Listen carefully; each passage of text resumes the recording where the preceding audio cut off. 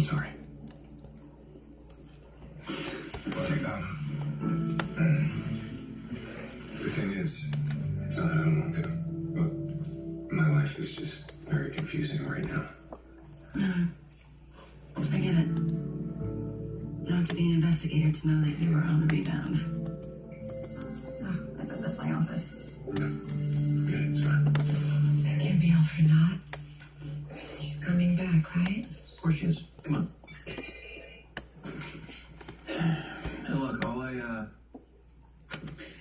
I meant earlier was, you should be careful, okay? Because, hey, you trust people too much. I can take care of myself. Let's lock up.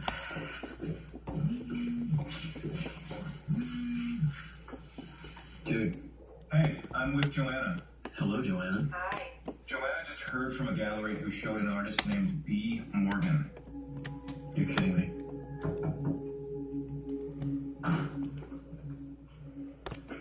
Hey, Gina, I have Maggie with me. You think we could come in?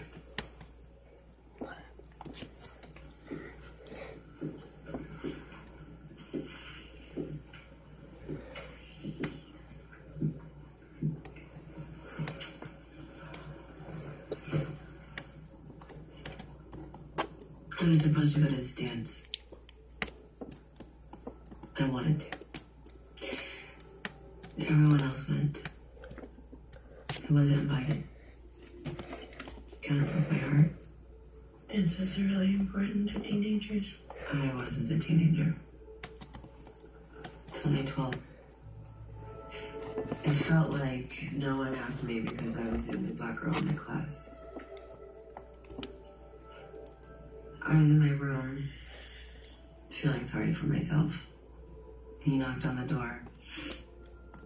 And he found out about the dance. He felt bad for me. He said, "Don't worry about the boys at school. I think you're beautiful."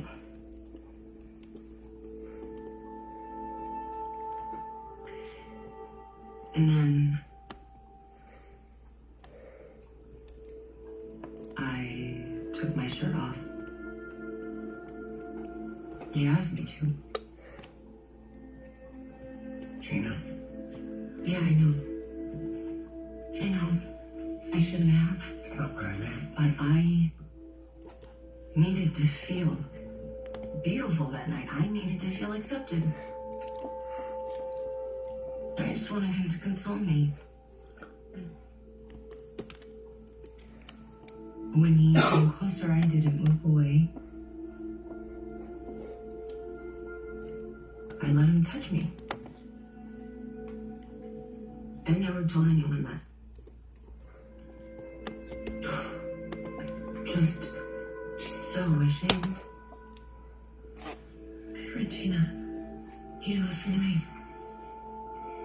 You're 12. You didn't do anything. And you did not let him do anything. He did it to you. No. It's not like he raped me. What he did was sexual assault. So then the next day I tried to tell my mother. And